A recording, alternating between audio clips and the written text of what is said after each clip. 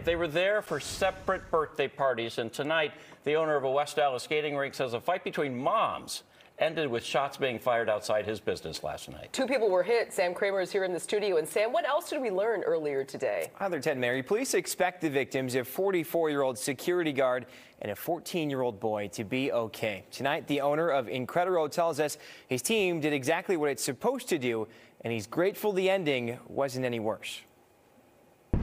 Outside the Incrediroad skating rink in West Allis, the only red and blue lights Sunday circle the open sign. The people that I've spoken to today are understanding.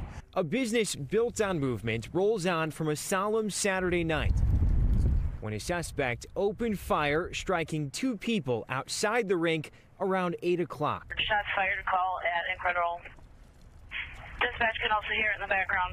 Corey Hundley's owned the rink for 30 years. He says this all started when a mom hosting a birthday party at the rink got into it with another birthday mom near the concessions area.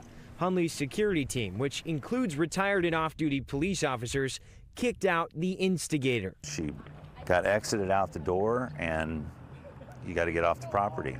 So we thought it was all handled when that happened. But a short time later, West Allis police say she drove back, stopped outside the business on Oklahoma Avenue, and opened fire, hitting a 44-year-old security guard and a 14-year-old boy. It's a horrible thing to happen. It's unfortunate that we live in a society like that now, you know. Police say both victims are expected to be okay, as Hundley hopes an isolated act of violence won't escalate further.